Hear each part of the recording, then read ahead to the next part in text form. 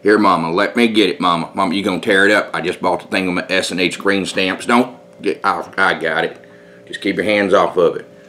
How y'all doing today?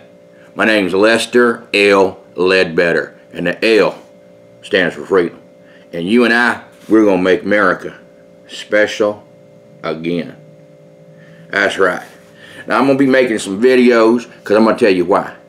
Because America needs good talking to. And ain't nobody better than talking. Get things straight than Lester L. Ledbetter.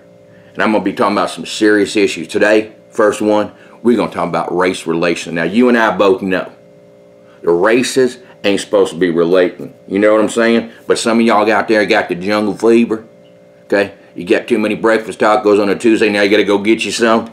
Okay? Because you and I both know we did not have a race problem in this here country till we elected Barack Hussein Obama.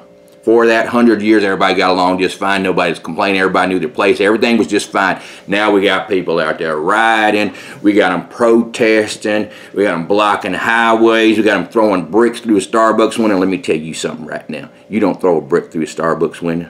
That right there is holy ground for white people, okay? We pray to the almighty coffee God. You do not do that. You've crossed a line, a red line as far as I'm concerned, okay? And I don't understand all this anyway, the blocking the highways, all the complaining, the colored lives matter. I don't get it. If you don't like it here, why'd you come here in the first place? Yeah. Answer that one for me. Get back to me if you can, huh? Hit me up on Facebook page. Let me know the answer to that one, okay? And I see my friends out there talking about, you see on the TV, they done shot that unarmed black man. I'm like, hey, I saw the video. He had arms, okay? And if it's not the colored people, it's the damn Mexicans. Okay, let's make sure we're on the same page right here. There's only two kind of Mexicans. You got your illegals and your undocumented. Okay, but we solving that problem right now. Trump building the wall. Donald J. Trump, president, is building the wall. And he said he's going to build it 5 feet, 10 feet, 20 feet, 30 feet tall. He might even put a roof over it, come down on the other side. That way they want to climb over that wall, they have a wall across so they get to Canada. Then it's their problem. I'm fine with that. Let Canada solve that problem.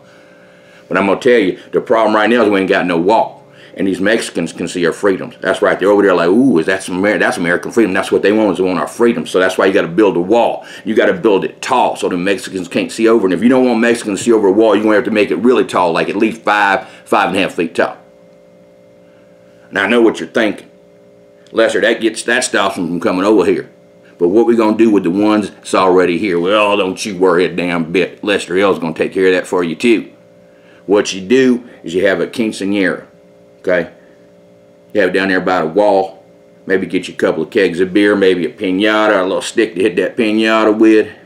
Start playing that Tejano music, okay? And people ever told me, oh, you gonna love it. It grows on you. Don't grow on me. It hadn't grown on me a damn bit, I'm gonna be honest with you. Sounds like somebody standing at the top of the stairs, somebody kicked them down with an accordion. Next thing you know, every fifth step, they're screaming out cortisone, which I think is Mexican for jihad.